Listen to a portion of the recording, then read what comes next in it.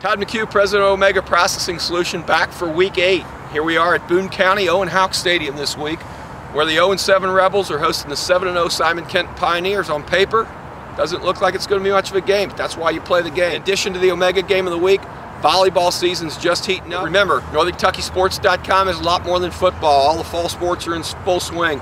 So you got football, you've got volleyball. Coming up, you're going to be into the winter sports. If it's happening in Northern Kentucky sports, it's happening on NorthernKentuckySports.com, brought to you by Omega Processing Solutions.